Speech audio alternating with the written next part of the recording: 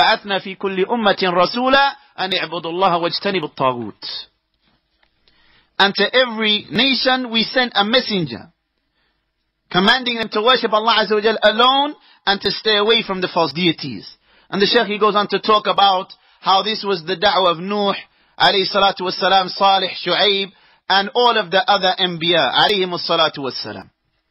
He said, وَهَذَا مَا فَعَلَهُ الرَّسُولُ صَلَّى اللَّهُ عَلَيْهِ وَسَلَّمْ لَمَّا بَعَثَ مُعَاذًا إِلَى الْيَمَنِ. And this is exactly the same that was done by the Prophet صلى الله عليه وسلم when the Prophet, he sent Mu'adh to Yemen. As we find in the hadith of Abdullah ibn Abbas رضي الله تعالى عنهما, when he said, لَمَّا بَعَثَ النَّبِي صلى الله عليه وسلم Mu'adh ibn Jabal إلى نحو اليمن. He said, when the Prophet صلى الله عليه وسلم, he sent Mu'adh to the people of Yemen, قال له, he said to him, إنك تقدم على قوم من أهل الكتاب. You are going to a people from the people of the book. So let the first thing that you call them to, that you invite them to, إلى أن يوحد الله, to worship Allah Azza wa Jal alone, subhanahu wa ta'ala, to a tawheed. Then the Shaykh, he goes on to say, and I'm summarizing ikhwan obviously because of the time. The Shaykh, he said, وهذا هو ما خلق الله تعالى الجن والإنس له. قال تعالى. And this was the very reason to worship Allah Azza wa Jalla alone without ascribing any partners, is the very reason that Allah Azza wa Jalla created the jinn and mankind. As Allah Azza wa Jalla said, وَمَا خَلَقْتُ الْجِنَّ وَالْإِنسَ إِلَّا لِيَعْبُدُونَ. I did not create the jinn or mankind except to worship me alone. So na'am, any type of rectification, it has to be based upon a tawheed. The worship of Allah subhanahu wa ta'ala alone without any partners. That is something that can never be compromised. That is something that will never change. This is the religion of all of the Anbiya, all of the prophets and messengers. This is something we can't agree to remain silent concerning, meaning calling to a tawheed and warning against a shirk. We can never compromise that, because that is the foundation of this religion. If we compromise that and we say we'll remain silent about shirk, we're compromising the deen. وَالْعِيَاذُ بِاللَّهِ.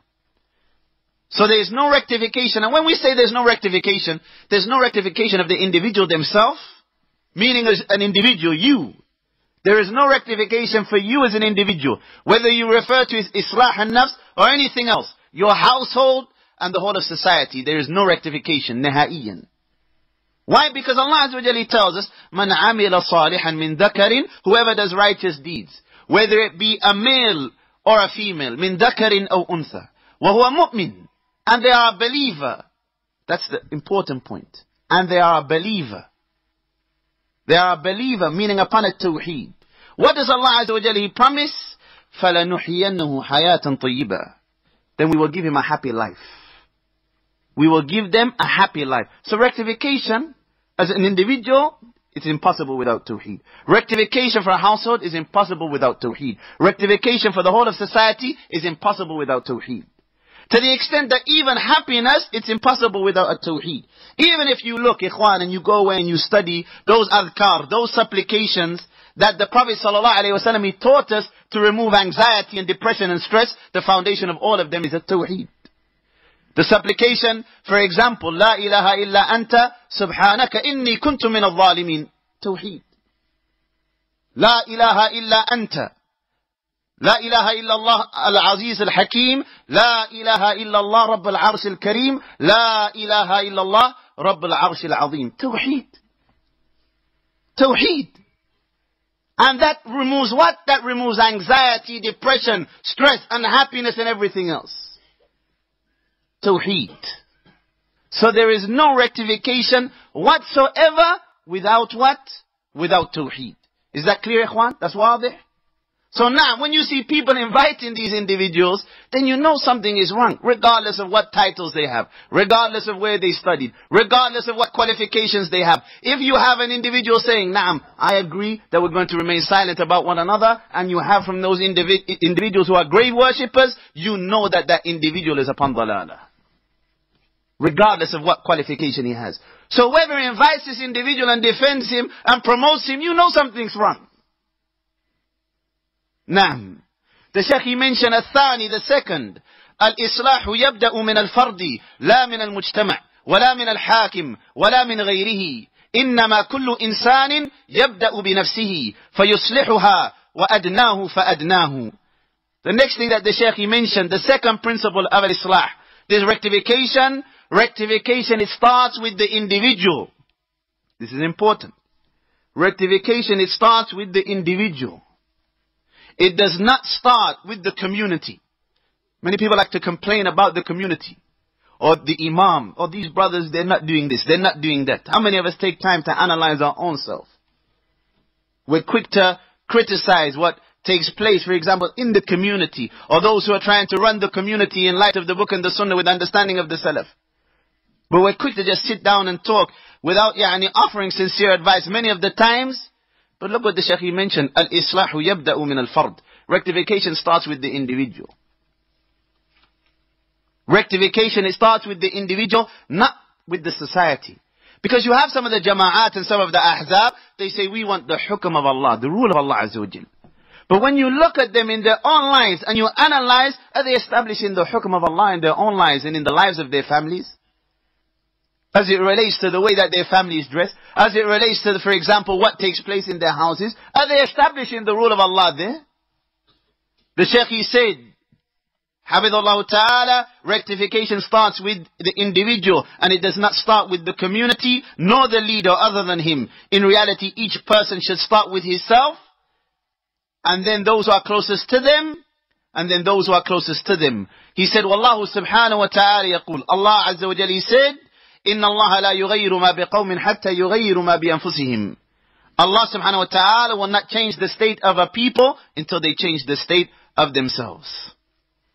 How does a person change the state of his own self? As we mentioned, in light of the kitab and the sunnah with the understanding of the salaf, and the basis of that is a tawheed. Of course the basis of that is a tawheed, because we know, Man haqqaqa at-tawheed dakhala al-jannata bighayri hisab. Whoever perfects tawheed, he will enter paradise without any reckoning. So no doubt, Man haqqaqa at-tawheed, whoever perfects tawheed, he will enter Jannah, paradise without any reckoning and any account. So that individual, no doubt, aslaha nafsahu, he's rectified his own self. So it connects even to the first point. Naam. Then the Shaykh he said, فَالْبَدْءُ بِالنَّفْسِ ثُمَّ الْأَقْرَبَ فَالْأَقْرَبِ. So the starting point is with oneself, and then those who are closest, then those who are closest. And the Shaykh he mentioned the saying of Allah Azza wa Jal, وَأَنذِرْ عَشِيرَتَكَ الْأَقْرَبِينَ. And warn your tribe of near kindred. Warn them, those who are close to you. And then he mentioned the hadith of Abi Hurairah radiyallahu ta'ala anhu, that the Prophet sallallahu alayhi wa sallam, he said, the Messenger of Allah sallallahu alayhi wa sallam, he said, tasaddaqu, give charity.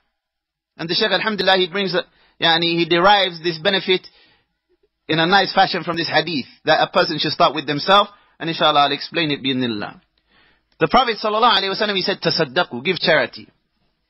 And again, Ikhwan, Ibn al-Qayyim rahimahullah ta'ala, he mentions that charity is one of those things that when a person gives charity, Allah Azza wa Jal removes from that individual all types of masa'ib, calamities, and all types of shurur. He said, even min al-zalim or even min al-kafir, even from the one who is an oppressor and even from the non-Muslim, because of sadaqah. That's just a benefit of relating to charity. So a person should never be stingy. If, for example, we have the hadith of the Prophet sallallahu alaihi wasallam about the man, وهذا الحديث في صحيح البخاري وغيره, it's in al-Bukhari and other than al-Bukhari, the man when he was thirsty, and for example he was on his journey, and he found the well and he saw the dog, al-kalb yalhath, it was panting, because it was thirsty, and it was eating the earth, and the man he climbed back into the well, and he put water in his khuf, and he put the khuf in his mouth, he put the sock in his mouth, he climbed out the well, he gave the water to the dog to drink. The Prophet ﷺ, he said, فَشَكَرُ اللَّهُ لَهُ, Allah Azza wa Jal rewarded him for that, and Allah Azza wa Jal pardoned him, and Allah Azza wa Jal adkhalahu al-jannah, and Allah entered him into paradise, just for giving a dog water to drink. Ibn Uthaymeen, he said, فَكَيْفَ بِالْآدَمِ, what about a human being, if that's a dog? Charity, ikhwan. The Prophet ﷺ, he said, tasaddaqu, give charity. Look how the man, he treated a dog And alhamdulillah, look at the reward for treating a dog. How many of us have that concern for our brother or our sister? How many of us support, never mind supporting a dog, how many of us are willing to support the da'wah, or support at the masajid, or support our brothers or our sisters if there is a need? The Prophet ﷺ, he said, tasaddaqu, give charity. فقال الرجل, a man, he said, Ya Rasulullah, O Messenger of Allah, indi dinar, I have a dinar. The Prophet ﷺ, he said, tasaddaq bihi ala nafsik, spend it upon yourself. Showing what? That you start with yourself. The Shaykh is using this hadith to show, al-islah yabda'u madha min al-fard, from yourself. Spend it upon yourself, start with yourself first. Then the man, he said, قال عندي آخر, he said, I have another dinar. The Prophet ﷺ, he said, tasaddaq bihi ala zawjatik, spend it upon your wife. قال عندي آخر, the man, he said to the Prophet ﷺ, he said, I have another dinar. The Prophet ﷺ, he said, tasaddaq bihi ala waladik, spend it upon your child. Spend it, give it as charity to your child. قال عندي آخر, he said, I have another dinar. The Prophet ﷺ, he said, tasaddaq bihi ala khadimik, give it to your servant. The man, he said, I have another. The Prophet ﷺ, he said, anta absar. The Prophet ﷺ, he said, you know best what to do with it.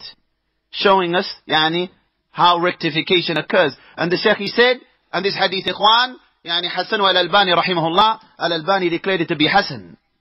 The Shaykh, he said, فإذا كان هذا في باب الصدقة فما بالك في أمر الإصلاح.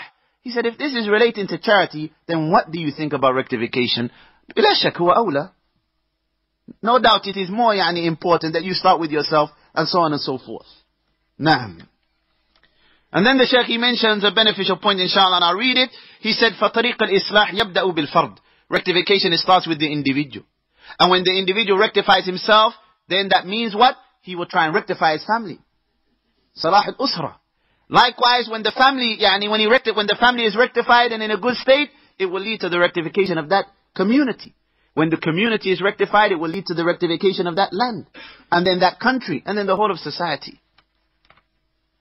That's important. The Shaykh, he said, ikhwan, the third principle of al-islah, or the first measure of al-islah, rectification, al-ilmu qabla al-qawli wal-amal. Knowledge, it comes before mada, it comes before speech and action. And all he does here, he mentions the chapter that al-Bukhari, he mentions in Kitab al-Ilm. He says, وَقَدْ بَوَّبَ الْبُخَارِ رَحِمَهُ اللَّهِ فِي صَحِيحِ. Al-Bukhari mentions the chapter in the book of knowledge in his Sahih, في كتاب العلم, باب العلم قبل القول والعمل. Knowledge precedes speech and action. لقول الله تعالى, due to the saying of Allah the Most High, فَعَلَمْ أَنَّهُ لَا إِلَهَ إِلَّا اللَّهِ. Know that none has the right to be worshipped except Allah subhanahu wa ta'ala. I have a question, just a pause. How is this a dalil that knowledge comes before speech and action? عندك now. Now, muta'akid, you've heard it many times. Maybe you've memorized it. How is this a dalil that knowledge comes before speech and action? Yeah, kayf. How is it a dalil? How is this derived from the ayah? Naam.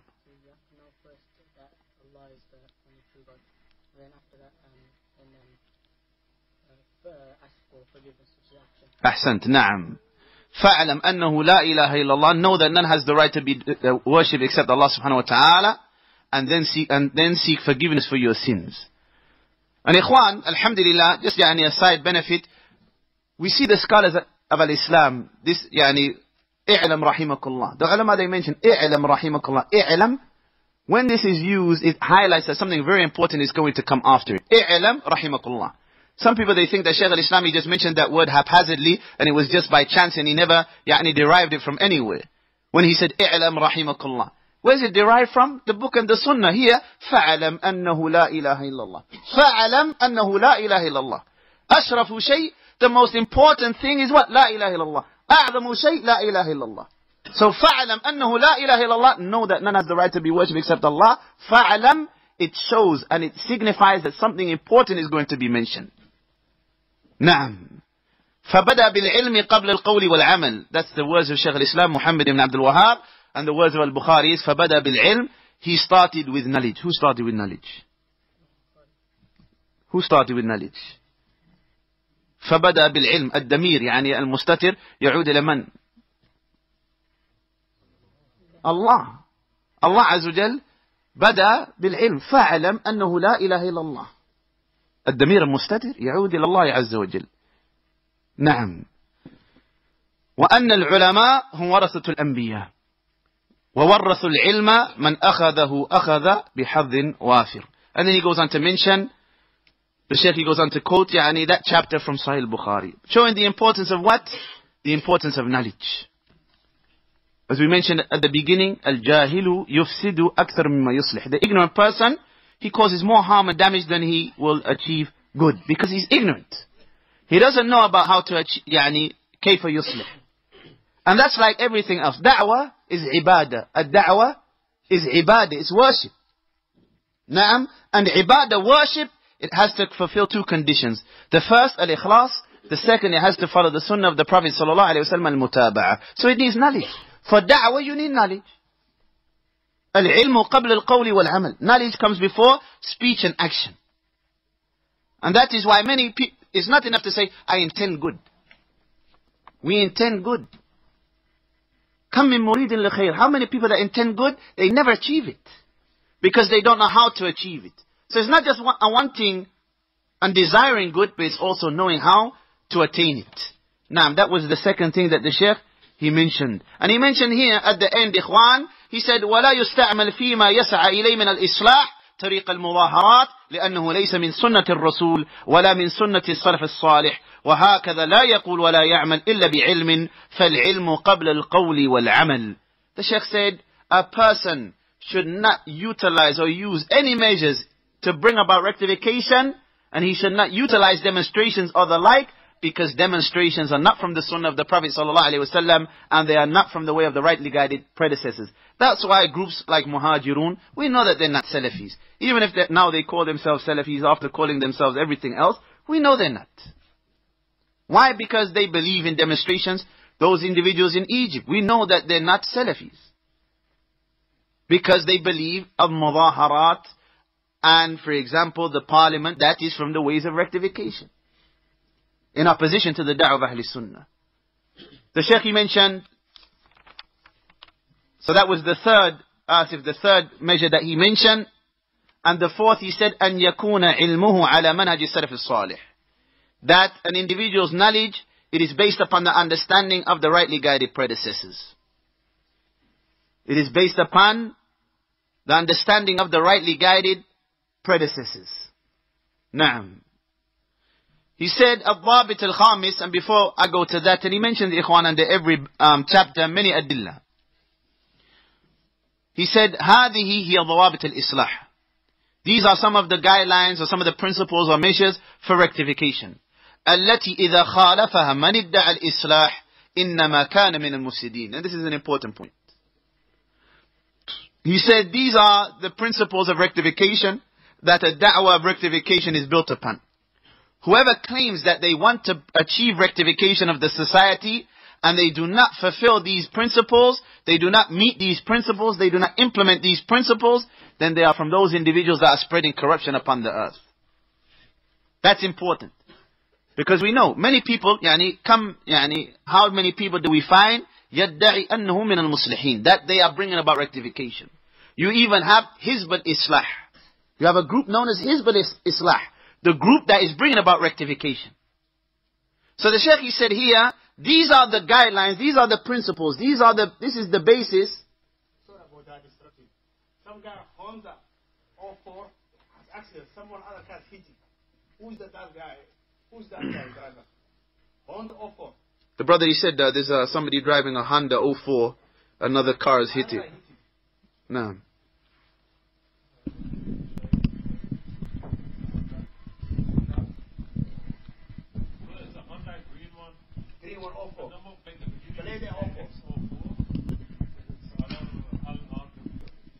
It's a green Honda? Yeah, green Honda. No.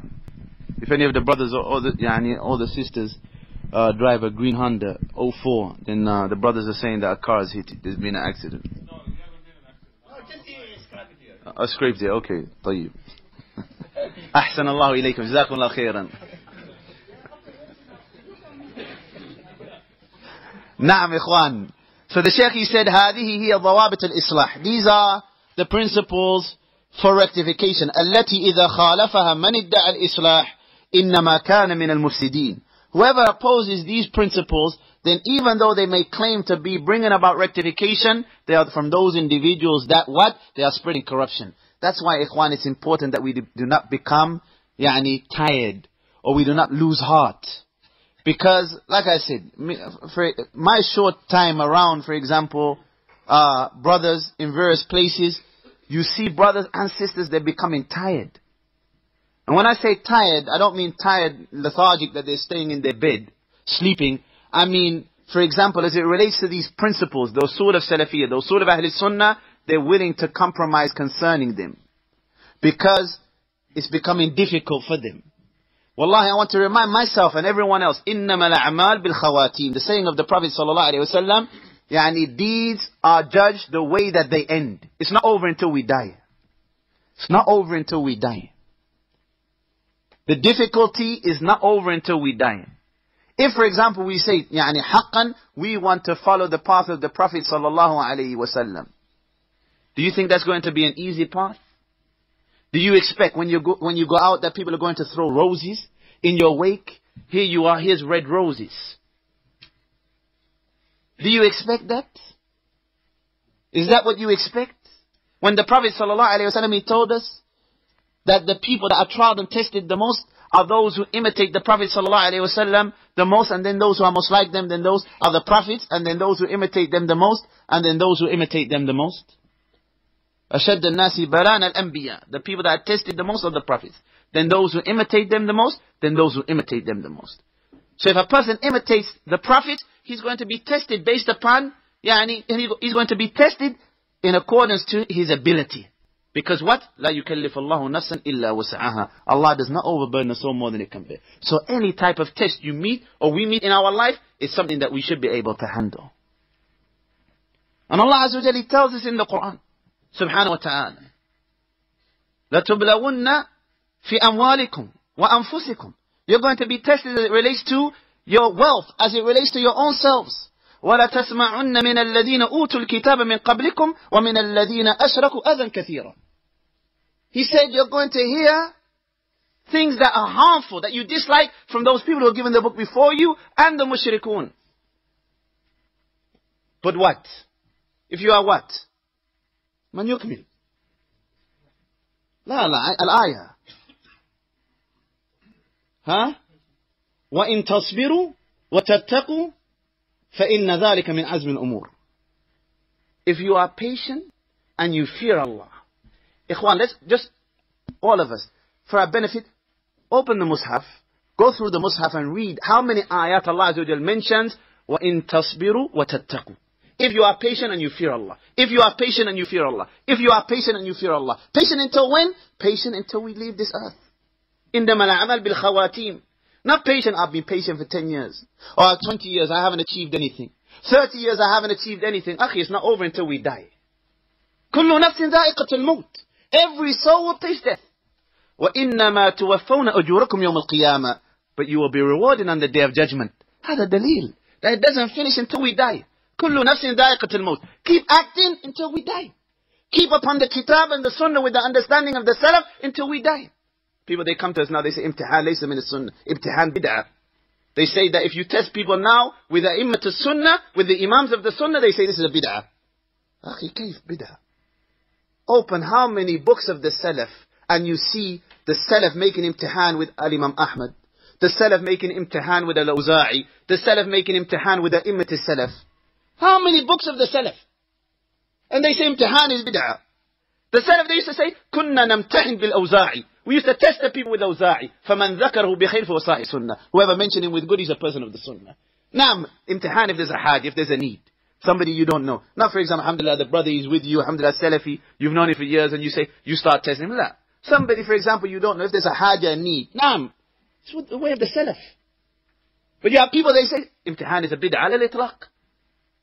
يا أخي أين هؤلاء من كتب السلف؟ أين هؤلاء من آيات القرآن وأحاديث الرسول صلى الله عليه وسلم؟ النبي امتحن. The Prophet صلى الله عليه وسلم, he tested the slave girl. أين الله؟ في السماء. من أنا? You're the messenger of Allah. أعتقها فإنها مؤمنة. امتحان.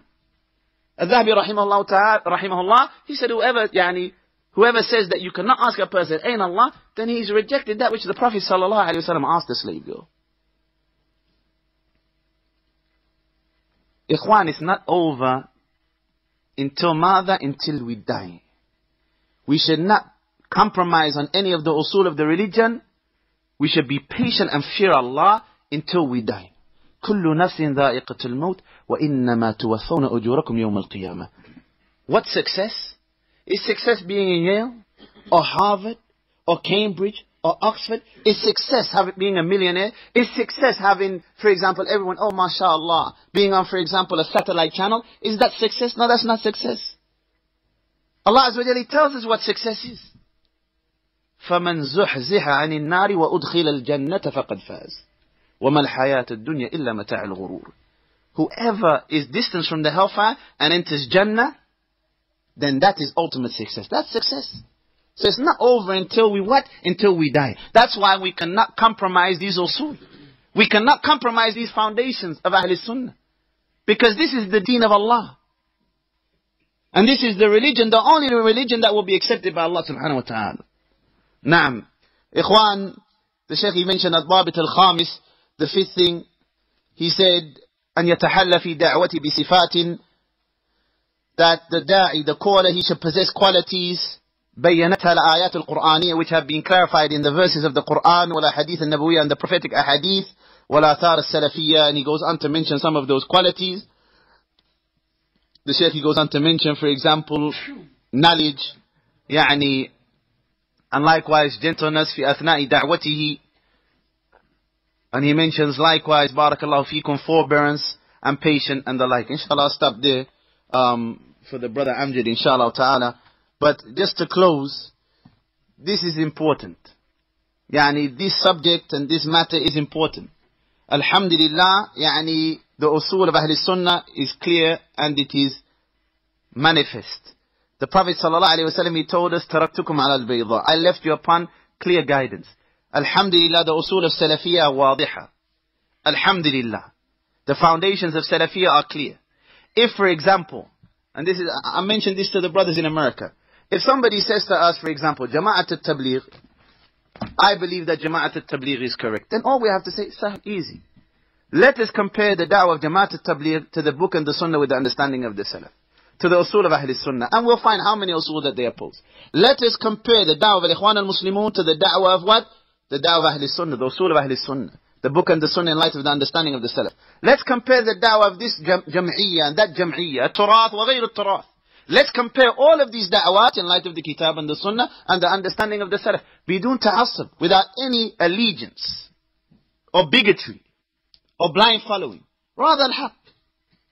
And you will see clearly that these jama'at and these ahzab, as the scholars have mentioned, they oppose many of the usul of Ahl Sunnah. And that's why the one who says that our differing with al-Ikhwan or with al-Tabligh or with any of these individuals or groups, or parties, is only about, is not about aqeedah, then he's ignorant about the meaning of aqeedah. No doubt it's aqeedah. It's relating to usul. Naam. And inshallah ta'ala, I'll stop there. Wa jazakumullahu khairan wa barakallahu feekum. And the book I was reading from is Al-Manhaj al-Salafi, the Salafi methodology, ta'rifu, its definition and its characteristics, wa da'watu al-Islahiyya, and its call to rectification by Sheikh Muhammad ibn Umar ibn Salim Bazmul hafidhullah ta'ala. Naam.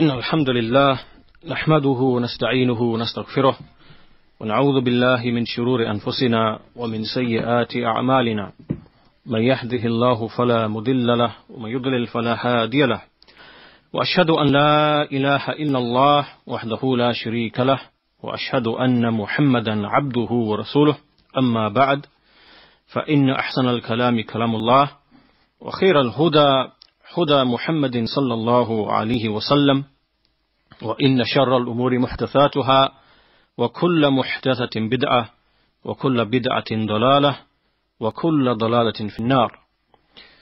Then in continuation of what our brother Hasan Somali Abu Iyaad spoke of in terms of the only way of rectification is the path of Salafiyyah, and I want to conclude inshallah this session by just reading a couple of statements of Shaykh al-Islam Ibn Taymiyyah rahimahullah, and likewise a piece of advice from Shaykh Rabi' ibn Hadi al-Madkhali hafidhahullah ta'ala. And this topic revolves around the issue of having a-thabat, having firmness, being steadfast, having istiqamah upon the Salafi manhaj. Yusuf bin Asbat rahimahullah, one of the Imams from the 2nd century Hijrah, he said, كان أبي قدريا وكان أخوالي روافد فأنقذني الله بسفيان. He said that my father used to be a Qadari, someone who denied al-Qadr, and my uncles used to be Rafida, and so Allah saved me by way of Sufyan, meaning Sufyan al-Thawri. And likewise a similar statement from the Tabi'i Abu al-Aliyah rahimahullah, he said, I do not know which of the two favors of Allah are greater, that Allah guided me to Islam, or that He did not make me a Haruri, meaning make me from the Khawarij. These two statements from these two Imams from the Salaf, they indicate, first of all, that it is indeed a great and mighty favor from Allah subhanahu wa ta'ala upon an individual, upon a youth, upon a man, that He guides him to the path of Salafiyyah, to the path of the Sunnah. This is indeed a great and mighty favor from Allah subhanahu wa ta'ala. And these Imams, they recognized that, because even in that time, there began to appear oceans and waves of misguidance. The Khawarij, the Rafida, the Murji'ah, the Qadariyah, the Jahmiyyah, and other than them.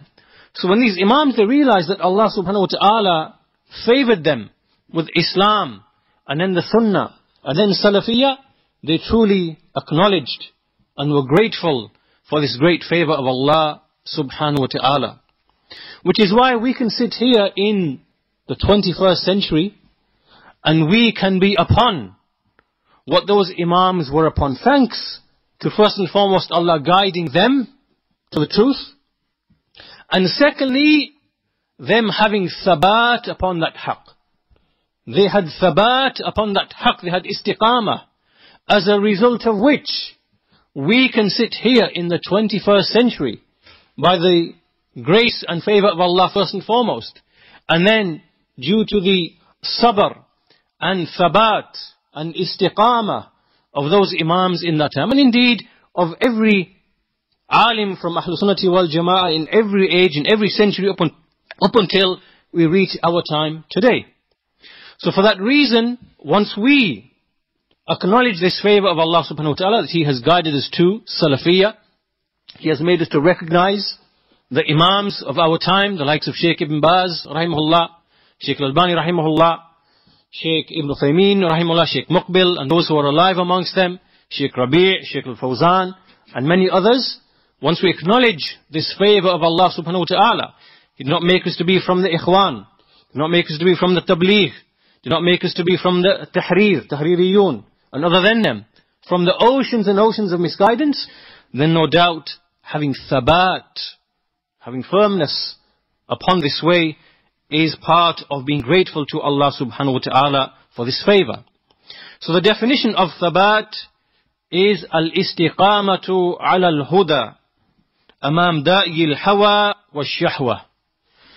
Al-thabat, being firm, is to have istiqamah, to remain steadfast upon guidance in the face of being invited by desires, in the face of all of the desires, the lusts and the desires. And the hawa and the shahwa. The hawa is that which entices you to innovation, and the shahwa is that which entices you to sin and disobedience. So to have sabr in ilm and amal in the face of these two things, al-hawa wa shahwa. And no doubt, al-thabat is pretty much synonymous with as-sabr. It is as-sabr, having patience upon the truth. And as for al-manhaj, this manhaj that we speak of, it is mentioned in the ayah, in Surah Yusuf, Allah subhanahu wa ta'ala, He says, قُلْ هَذِهِ سَبِيلِي أَدْعُو إِلَى اللَّهِ عَلَى بَصِيرَةٍ أَنَا وَمَنِ اتَّبَعَنِي. So Allah ordered the messenger say, this is my path. I call, I invite to Allah, عَلَى بَصِيرَةٍ, upon sure insight, upon knowledge, upon insight. I and whoever followed me. وَسُبْحَانَ اللَّهِ وَمَا أَنَا مِنَ الْمُشْرِكِينَ. And purified and glorified be Allah, and I am not from those, from the mushrikeen. So here the messenger of Allah made it a requirement of his followers that they call to Allah, that their path, their sabil, their way, is to call to Allah upon basira, upon insight, upon knowledge. And for that reason you see those groups that our brother mentioned, from the Ikhwan and the Tabligh, Ihya Turath, Hizb al-Tahrir, all of these groups are upon dalalah, they're upon misguidance. They do not call to Allah upon basira, because they make fundamental mistakes in important issues of aqeedah, as a result of which their whole methodologies, their programs, their paths, their ways are erroneous and misguided. To give you an example, Allah subhanahu wa ta'ala, He mentions in the Quran many principles, many rules by which He governs His creation. And from those rules by which He governs His creation is that when a people worship Allah upon Tawheed, and when they are grateful to Him and obey Him and obey His messengers, then He will give them al-rizq and al-aman. Al-aman means safety and security, and ar-rizq means sustenance. And when they move away from this, and when they worship other than Allah, and they disobey Allah, and they commit sins, then Allah removes that ni'mah, and it turns from being al-aman and rizq to al-khawf wal-ju'. Al-khawf wal-ju'. So He turns security and safety into fear. A person now is fearful. He's fearful for his life. There's no safety in the society, in the country. And there's no sustenance, there's no rizq. And so when we look at all of these countries today where we see these groups are operating, Ikhwan al-Muslimin, Hizb al-Tahrir, and we look at these nations, these countries, we see amongst them, we see in those countries, we see tombs and graves and righteous people who are worshipped, like in Egypt for example. We see in Egypt, the shirk that the Rawafid, the Batiniya, which they introduced into Egypt in the 4th century, it never left Egypt. We see there are tombs of Badawi, Hussein, Zainab and other than them. People travel in the millions to these graves, and they seek barakah, and they seek cure from diseases, and they seek aid and assistance and so on and so forth. So it's a rule in Allah's creation that where a people become ungrateful like this, then from them is removed al-aman. Safety in the society is no longer found. And ar-rizq, the sustenance of the people, is removed. So when you look at these people who are complaining in these countries that our rulers, there's no jobs, and they take all the money for themselves, and we are fearful for our lives from the security forces and other than them, there is crime, there is this, and then they put all the blame upon whom? They blame it upon the rulers. Everything other than themselves. And so the point is that this sabil, this manhaj which we are upon, this way, this calling to Allah subhanahu wa ta'ala, it has to be upon basira. And that basira begins and starts with the greatest foundation of our religion, which is the tawheed of Allah subhanahu wa ta'ala. Singling out Allah in His actions, that believing He is alone in creating and providing and owning and sustaining, giving life, taking life. And following on from that, that He alone therefore is worthy of worship, that He alone is worthy of being prostrated to, bowed to, called upon, feared, hoped in, loved, having reliance placed upon Him, that He is unique and singled out in all of these affairs. And likewise, that He is unique in His names, in His attributes, in His actions. And when a Muslim, he understands all of these affairs, and he cultivates and nurtures himself upon this, then he sees the world in a certain way. Like Ibn al-Qayyim rahimahullah, he mentions in his book Al-Fawaid, he mentions that an individual, that when he acquires fiqh of the names of Allah and the attributes of Allah subhanahu wa ta'ala, that he sees the creation and the dunya in a certain way. And he recognizes from those things, he recognizes that Allah deals with His creation in a certain way. He sees all of these rules of Allah in governing His creation. And for that reason, when we see these groups who depart from the way, the sabil, the path of the Messenger of Allah, then we know that their departure has in it mistakes in the foundational issues of our religion. They have mistakes. The reason why they're upon this misguidance is because they have not cultivated and nurtured themselves, nor do they cultivate and nurture the people upon the tawheed of Allah subhanahu wa ta'ala, even if they make a claim, even if they make, a token gesture towards the likes of these important issues. So, al-thabat upon the deen of Allah subhanahu wa ta'ala is from the advice and it is from the ways of the prophets. We see that Ibrahim alayhi salam, he advised his offspring. And likewise Yaqub alayhi salam, he advised his offspring with having this thabat upon the deen of Allah subhanahu wa ta'ala. They said, as Allah mentions in the Quran, وَوَصَّى بِهَا إِبْرَاهِيمُ وَبَنِيهِ وَيَعْقُوبُ يَا بَنِيَّ إِنَّ اللَّهَ اسْتَفَى لَكُمُ الدِّينَ فَلَا تَمُوتُنَّ إِلَّا وَأَنْتُمْ مُسْلِمُونَ. That Ibrahim advised by way of this his offspring. And likewise Yaqub, he said, O my offspring, O my children, indeed Allah has chosen for you the deen, the religion. So do not die except while you are Muslimun, while you are submitting to Allah subhanahu wa ta'ala. So this thabat is from the advice of the prophets and messengers. It is from the way and the greatest of qualities and attributes of Ahlul Sunnati wal Jama'ah.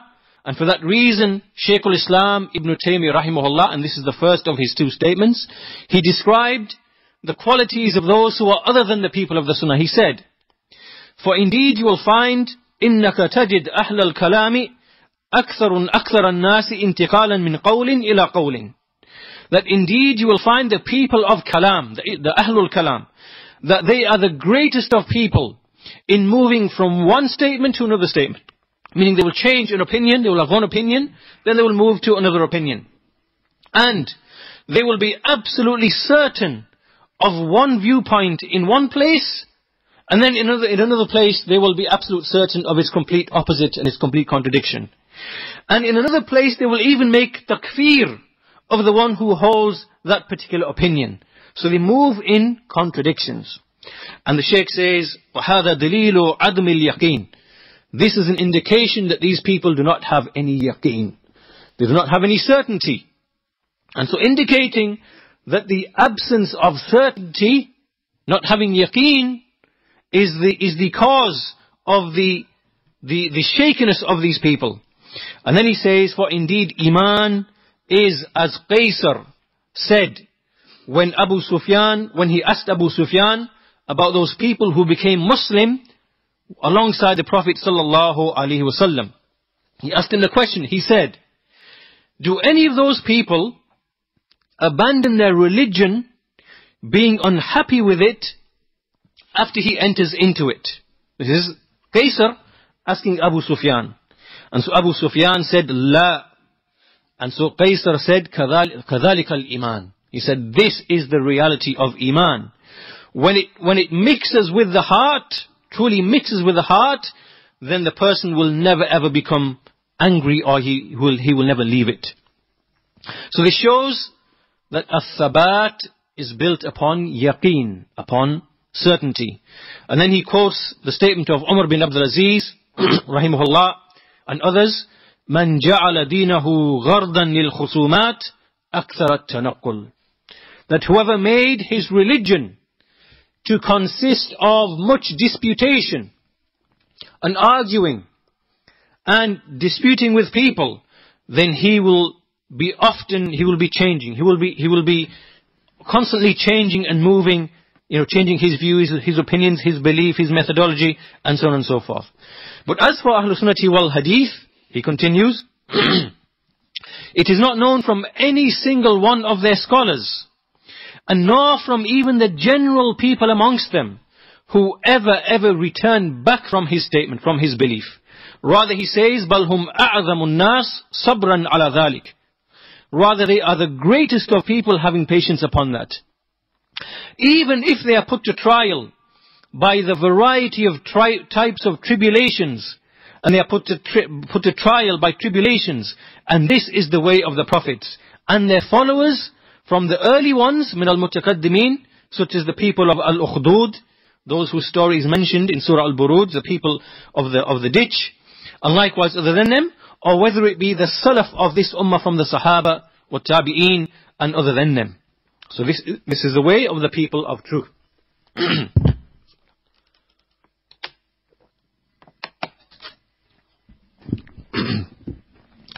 And then he says, rahimahullah, in another place, he says that thabat and al-istiqrar, وَبِالْجُمْلَةِ فَالثَّبَات وَالْإِسْتِقْرَار فِي أَهْلِ الْحَدِيثِ وَالسُّنَّةِ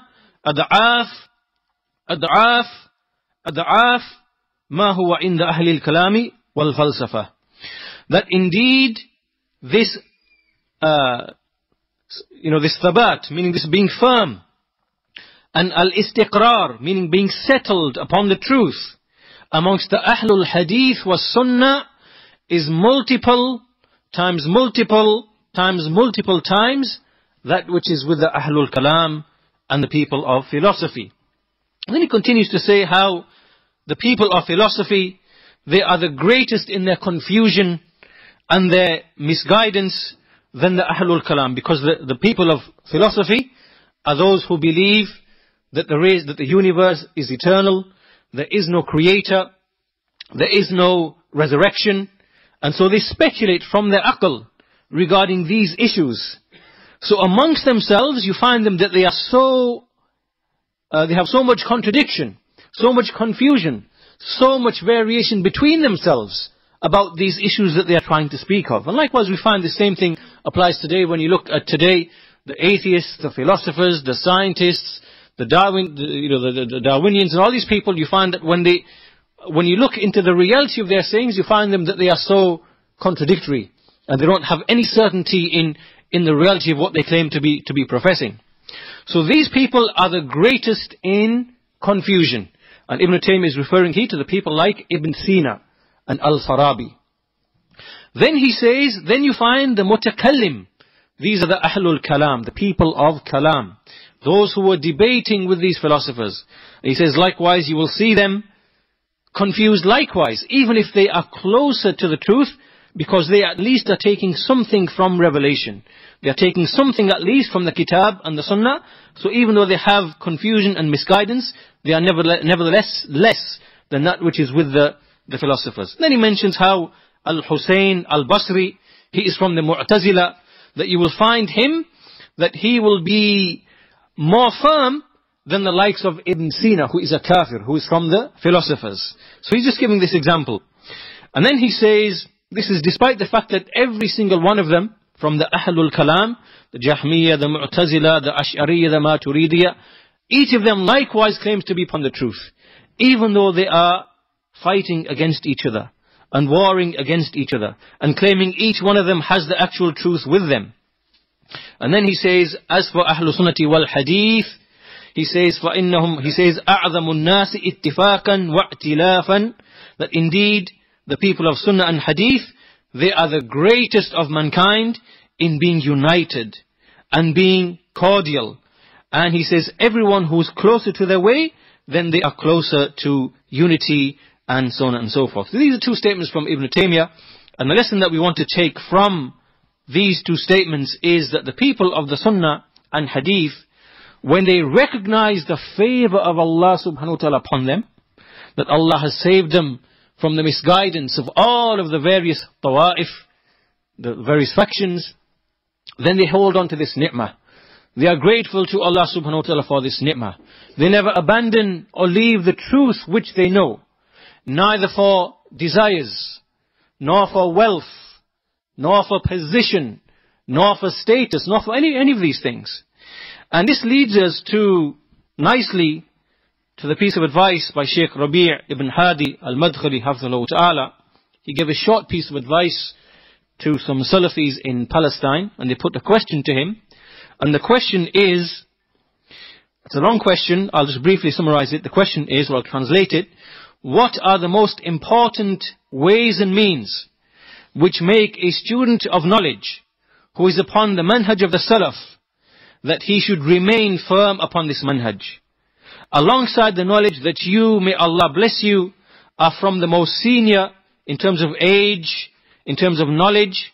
So from your experience with all of the various students, or with those who have passed through this manhaj, we have found amongst them those who were firm, and those who deviated and went astray, and they did not remain upon what the Salafus Salih were upon.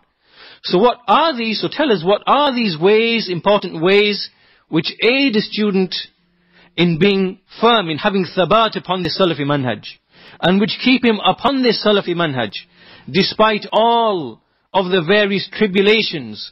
So what is your precious advice in light of your experience, your long experience from what you have seen? May Allah bless you. So the Shaykh hafidhahullah ta'ala, he began first of all by saying, after saying Bismillah min a'zamil asbab, he said, from the greatest of the ways and means is that a man, he perceives that he is faqirun ilallah, that he is in need, that he is in need, in poverty with respect to Allah subhanahu wa ta'ala, that he is muhtaj, that he is in need of Allah. Fi kulli lahzatin min al-lahzat, in every single instance of the instances in his life, that he actually feels and perceives that he is faqir, that he is needy, destitute for Allah subhanahu wa ta'ala. So therefore, as a result of this feeling, when he inculcates this feeling, and ya ikhwan, you know that this type of feeling is only produced when a person, he understands Tawheed, and he is nurtured upon Tawheed, and in his heart, the names of Allah, and the attributes of Allah, and the actions of Allah, he is nurtured upon this knowledge. Right? He understands the Tawheed of Allah. This type of feeling of being needy of Allah is something that Tawheed inculcates and produces. And for that reason, we understand from this, as in the earlier talk by our brother, that Salafiyyah is the path to rectification. Because Salafiyyah is the only da'wah, the only way which truly and in reality invites the people to be nurtured and cultivated upon the Tawheed of Allah subhanahu wa ta'ala, upon the correct, sound Islamic Aqidah, in the issue of Iman, in the issue of Al-Qadr, in the issue of the Sifat, because this is what we call to. This is our beginning call. And so this is cultivating the people upon that which will lead them to feel, truly feel, that they are fuqara ilallah, that they are in need of Allah subhanahu wa ta'ala.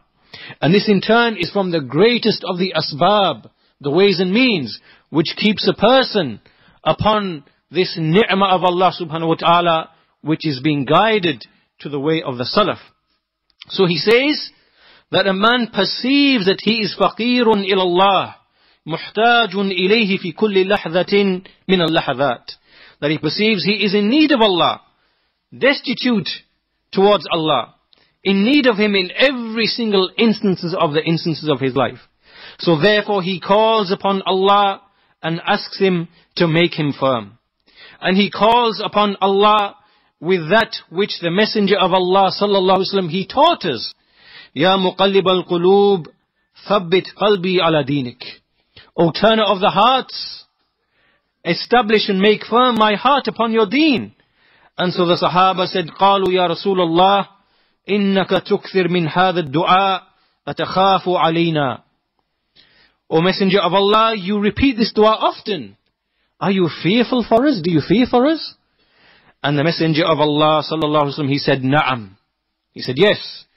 إن قلوب الناس بين أصبعين من أصابع الله يقلبها كيف يشاء. He said, yes, indeed, the hearts of mankind are between the two fingers of the fingers of Ar-Rahman, and He turns them whichever way He wills. So the Shaykh continues and says, so a servant, he perceives, he feels in himself, and he turns to Allah Tabaraka wa Ta'ala. He does not become deceived by himself, and the knowledge which he has. For indeed, to be deceived by knowledge, with the knowledge, and with the thaqafa, with this cultivation that a person has, he believes he's mature and cultured and experienced, has some knowledge, has some cultural experience. He says that this is something that will deceive him. And he says, and refuge is from Allah. And he will deviate away severely. And he says, this happened to many people. He says, it happened to many people. And amongst them, he gives an example of a man by the name of Abdullah al-Qasimi. Abdullah al-Qasimi was a man from Saudi Arabia. He was around the time of Sheikh Abdul Rahman bin Nasir al-Sa'di rahimahullah. And he was a Salafi Sheikh. And the Sheikh says about him, كَانَ عِنْدَهُ مِنَ الذَّكَاءِ وَالْعِلْمِ, that he used to have such intelligence and knowledge that would confound a person's intellect. He says, وَلَكِنَّهُ كَانَ مَغْرُورًا مُعْجِبًا بِنَفْسِهِ, that he became deceived and he became amazed with himself. And he says, وَهَذَا الْقَسِيمِ قَدْ ارْتَدَّ عَنِ الْإِسْلَامِ وَالْإِيَاذُ بِاللَّهِ. This man eventually he became an apostate, and refuge is from Allah. And he said, وَقَدْ كَانَ لَهُ مُؤَلَّفَاتِ أَكْثَرُ مِنْ إِبْنِ تَيْمِيَةِ, that this man used to have works that were greater than the works, more than the works of Shaykh al-Islam Ibn Taymiyyah rahimahullah. And he said, he used to have intelligence, strength, memorization, understanding. However, he said, you found that his deception, him being amazed, that it would manifest itself in some of his writings. You could see that this was a man who would be amazed with himself. So the point being here is, the Shaykh is saying, it is desirable for a Muslim that he turn to Allah subhanahu wa ta'ala. He seek protection from Allah subhanahu wa ta'ala, that he make him firm, and he take the ways and means from dua and other such things. Then he says also, reflecting upon the book of Allah and the sunnah of the Messenger of Allah sallallahu alaihi wasallam, these are from the ways and means by which a person remains upon thabat. Likewise, to have respect, to respect those who came first, wahtiram al-awail, to respect those who came before us, meaning our salaf and those scholars who came before. And likewise to respect the scholars, to have ihtiram for the ulama. This is one of the greatest of the ways and means of remaining upon thabat. We are not like those people who begin to curse the scholars who do not agree with their opinions and their ways, and start expelling them from the sunnah, and going further than that, and claiming that they are close to zandaka, and the likes of these evil affairs. Scholars who are known to have defended the sunnah, and called the people to Salafiyyah, and refuted the various groups of misguidance, and who are the cause of the guidance after Allah subhanahu wa ta'ala of thousands if not millions of people coming to Salafiyyah. We don't disrespect the likes of these ulama. We respect them and honor them. And this itself is having thabat upon the deen of Allah subhanahu wa ta'ala. And the Shaykh says there are other such similar things. May Allah bless you. These are from the ways and means of al-thabat. And the Shaykh says that the believer is يجب على المؤمن أن يكون صابرا زاهدا, that he should be someone who is patient, someone who is abstemious with respect to the things which come to him of tribulations. And then the Shaykh mentions فَإِنَّ فِتْنَةَ أُمَّتِي الْمَالِ, quotes a hadith. Indeed, the tribulation of my ummah is in relation to wealth. And then the Shaykh moves on to one of the great tribulations which are present today, which is being deceived and misguided by way of wealth. And this wealth is one of the tools which is used by these jama'at of misguidance from the Ikhwan, and likewise Tabligh, and likewise Tahrir, other than them, all of these jama'at which are siyasiyah, which are founded upon politics. The Shaykh says, he says, how many as-Salafi youth have we known who used to be upon the Salafi manhaj, and then evil companionship and these devilish satanic organizations, they came and they began to misguide them and deceive them by way of wealth and position and status. Wealth and position and status. Ya Ikhwan, it is from our belief that kufr, disbelief, isn't just one type. Disbelief is of many types. A person can consider the Messenger of Allah to be a liar and therefore not believe in his message. However, a person can believe in the Messenger of Allah and know that he has brought the truth and still not believe in him. Rather, he will deny the message because either he does not want to lose his position, does not want to lose his wealth, or it is because of arrogance. So we understand from this that kufr is of many types. And just because a person knows the truth does not mean that he is actually upon the truth and acting upon the truth. In a like fashion, just because we know that Allah subhanahu wa ta'ala is above his arsh, and that he is described with attributes, and that he decrees all of the decrees of the creation, just because we believe in paradise and hellfire and all of the affairs of the unseen, and we believe in the lofty stages of the Sahaba, and we love them and so on and so forth, and we acknowledge all of these affairs of belief, that does not mean that we cannot be put to trial by other affairs while still believing in all of these things. Why? Because there are tribulations of wealth and tribulations of status and position. And for that reason, ya Ikhwan, when these groups of misguidance from the Ikhwan and these Jam'iyyat, they come and they don't come and say to you, become a Rafidi, become a Shi'i, become a Khariji, they don't come to you with this. They come to you and they say, come, we will help you to make da'wah to Allah subhanahu wa ta'ala. We will set up for you an organization. We will send you books. We will connect you with speakers. We will, and so on and so forth, and so on and so forth, and so on and so forth.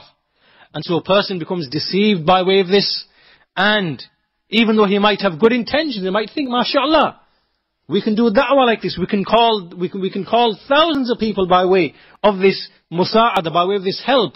But in reality, these people, they are just using this as a ways and means. These jama'at, they have something else. Their aim is to amass as many people as possible under their umbrella, which they then want to use for their own political objectives. And then they go to different communities and places where they find Salafis, and they deceive them by way of this wealth and status and position. For that reason, the Shaykh says here that they come, he says, they come and they make a person to turn on his back.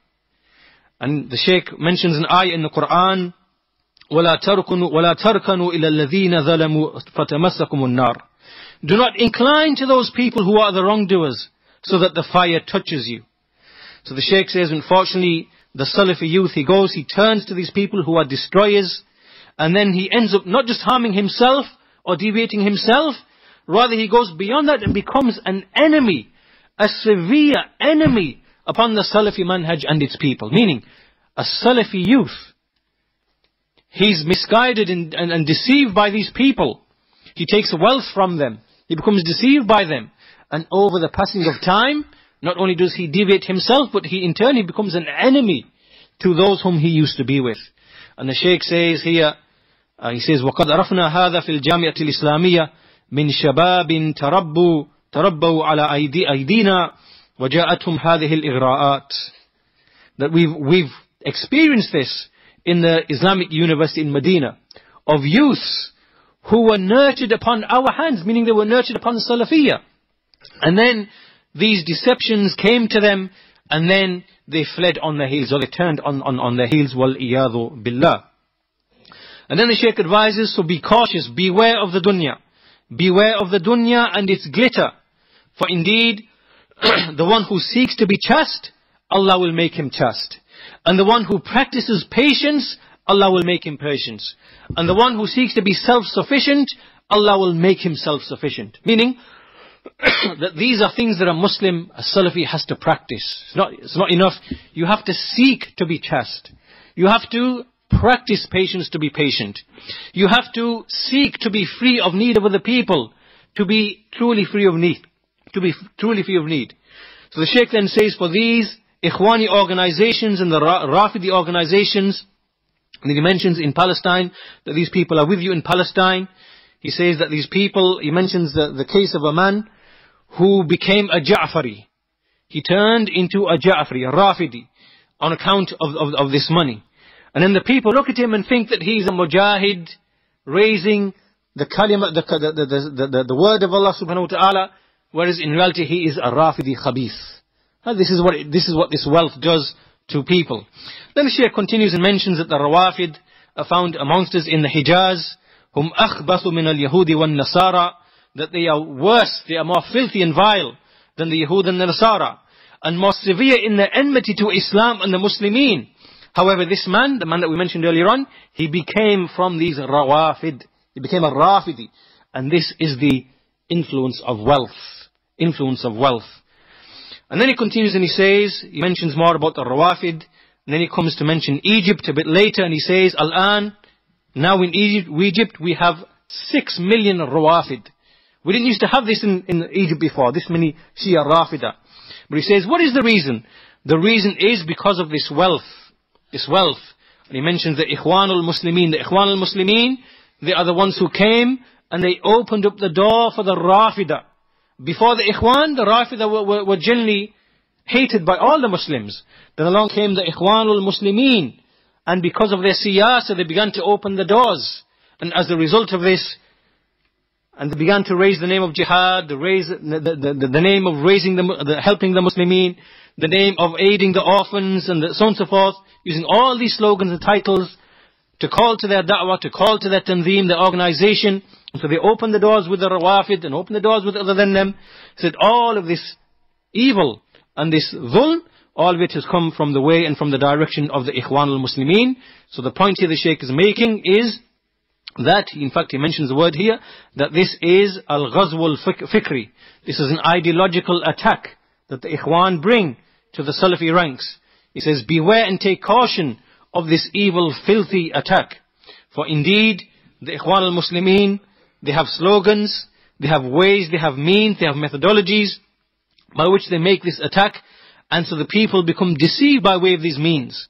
And then the Shaykh mentions, and he comes to an end and he comes to a close. He says, likewise in Saudi, we have people who are corrupted by way of mal, by way of wealth, and this is all from the ways of Ikhwan. They put plants.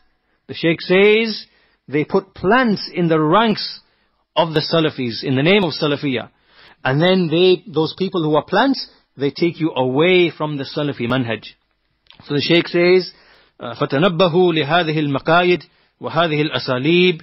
So beware of these tricks and plots, and from these ways and means. And finishes by saying, we ask Allah Tabarak wa Ta'ala to give success to us and you, that He gives us firmness upon the truth and guidance, and that He saves us from the tribulations, those which are apparent and those which are hidden. Indeed, our Lord is the one who hears these supplications.